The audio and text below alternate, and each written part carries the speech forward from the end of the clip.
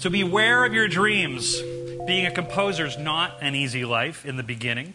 Several composers here, they'll tell you. No gigs, nobody wants to hire you, and what feels like endless rejection. 10 years ago, I met Robert Carli. I saw something in Rob, and it's called greatness. Rob has all the elements of success: talent, the ability to show up and deliver the goods on time, and he loves people. I feel very fortunate that Rob has agreed to come here and perform tonight for us. Please welcome Robert Carli.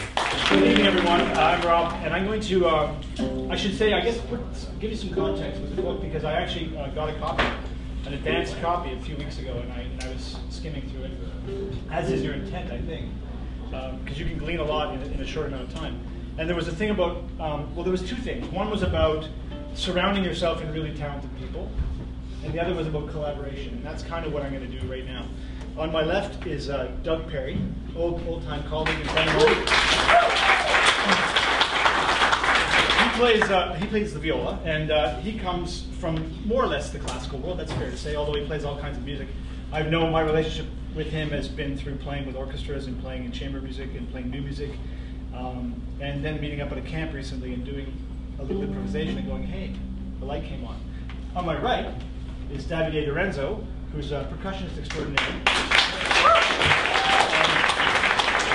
And I met him through playing session work and just more like the film stuff and the sort of pop world and the jazz world and the rock world. This is like one of the go-to guys from there. And he's going to play the cajon tonight, which is a box from where? Argentina?